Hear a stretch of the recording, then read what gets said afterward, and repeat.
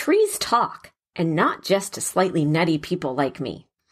Join me for Season 2, Episode 1 of Give a Fuck, presented by Spark Consciousness, to learn more.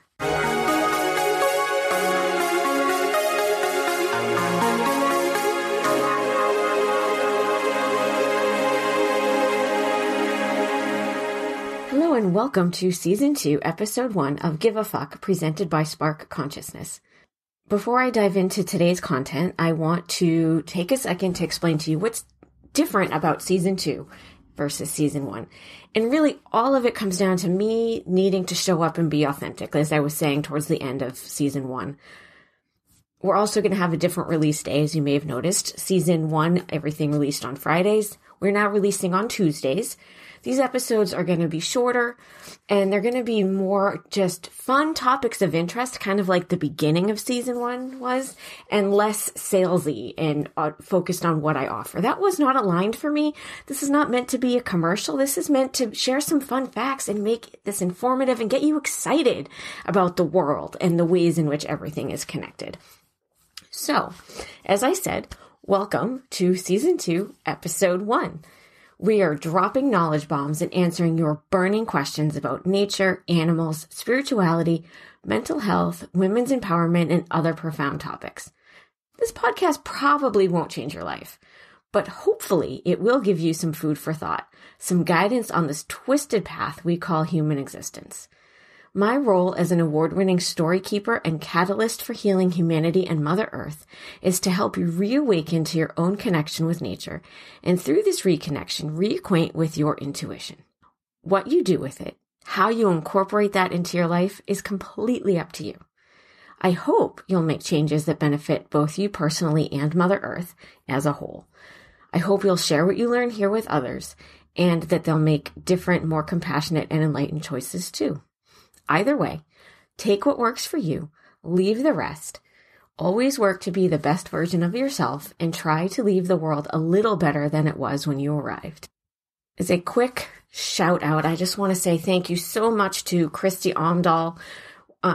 As some of you may be aware, my life kind of took a little bit of a not so great turn at the end of Season 1, and I needed some help to find my way back to my center, and Christy has been amazing in doing that. She is a wayfinder coach, and I will put her link down in the show notes for you, because if you are feeling a little lost and like, how do I find my way back? She is amazing at that.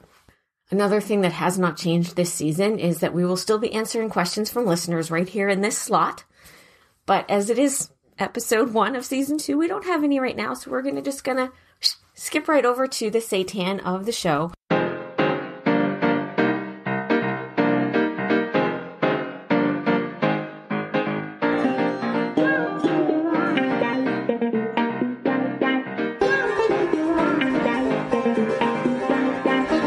And as I mentioned, we are going to be talking about trees, and do they actually talk? Spoiler alert, they do. So this article actually came out about a year ago in NPR, very valid source, and it's amazing and cool. It's all about Pando, which for those who are not familiar, Pando is the giant organism that on the surface of the planet looks like individual aspen trees. But in fact, underground, they are all connected by a single root system. Now, Pando spans, I don't know how many hundreds of thousands of miles. It's huge. It's in Colorado. It's in Utah. It's amazing. Now, Pando is the Latin word for I spread, hence why it's used for such a large and amazing organism. This all started as one seed, and it now spans 80 football fields. I don't know how big that is, but big, and it weighs like 6,000 tons. Like I said, to us, it looks like trunks, but really, scientifically, they're stems, and they go up to 80 feet in the sky. It's pretty cool. And so this guy, he was really inspired by this.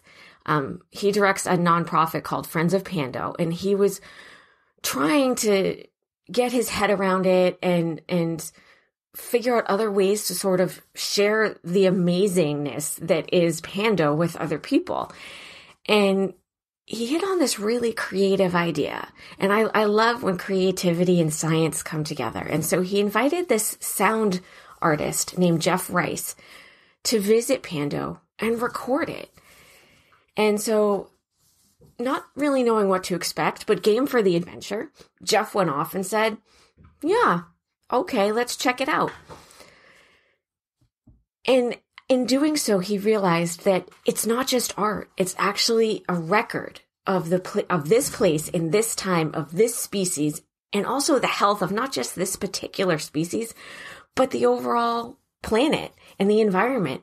And he feels like they could be a baseline to record environment changes. I think that's probably true. Now, aspen trees, they for those not familiar, they look kind of like birch trees. And so in summer, the leaves are very green and big, and they really shimmer, and it's just very soothing to walk through them when the wind blows. In the fall, they turn sort of this bright lime, lemony, yellow color. Again, kind of like birch trees. And so what Jeff did was he wanted to first just capture that fluttering that the trees make. Now, I'm not going to play this because I can't guarantee how well it's going to carry over into the podcast to actually try to play this sound. And it's not really mine, but I will drop the link to the article where you can find all of the playlists for this, so that you can hear it. And so this first one, it's like a thunderstorm type of vibration that he wound up recording. And that's not what you hear when you're there, but when you record it with these high-tech devices that he has, you hear this vibration. And of course, like the trees hear it themselves, right? And he says he was hunkered down and huddling, trying to stay out of the lightning. There was no lightning. He says, but when you do it out in the midst of the thunderstorm, it's actually even more big and more dramatic. And it's a pretty profound experience. And so he then was like, all right, I want to get inside. And they found this opening in one of the stems, and he calls it the Pando portal, which I think is pretty cool. And he lowered a microphone down until it was touching the tangle of the roots beneath it. And when you play that back, you hear this, it's this vibration, and you can feel it like in your body. It's like the actual vibration of Earth herself is the only way that I can describe it. And it makes you feel connected to Earth and to humanity and to all of life in ways that maybe you're not used to feeling. It's kind of a similar grounding experience, I guess, as to if you were to go like lay on the ground and stare at the sky and truly tune into that vibration beneath you when you're laying on the ground. Except for this, all you have to do is play it through your headphones, and it's pretty cool. Highly recommend listening to that. Again, link will be down in the show notes for you. And so they now understand that Earth is in fact communicating. And this has been going on for thousands and thousands of years, long before humanity lived here. And it continues to change as the environment changes. And the fact that we have now discovered a way to listen to it and to embrace it is amazing to me. And it means we can find ways to work with it to heal ourselves and to heal Mother Earth.